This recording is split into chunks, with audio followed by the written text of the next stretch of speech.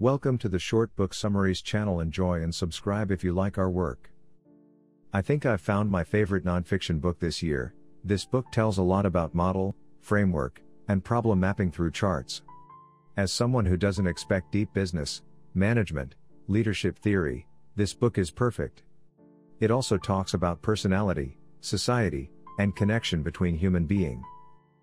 Some might think it's unfocused and it tends to oversimplify everything, but for me, this book is straightforward and not intimidating.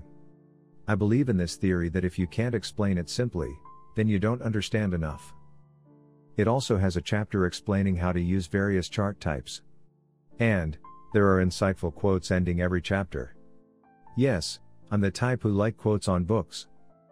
This is a very helpful book. Just having this book displayed on our coffee table is motivating us to make decisions, and to make better decisions.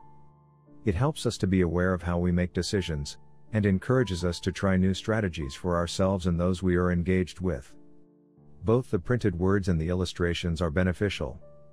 This book has been helpful to our relationship, in my work as a physical therapist, and within our authors group, especially as we are working to turn our group into a team.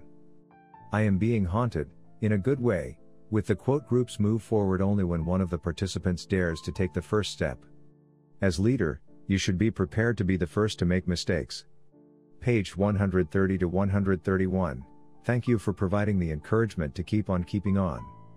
Doranne Long, PT, MS, author of Your Body Book Guide to Better Body Motion with Less Pain.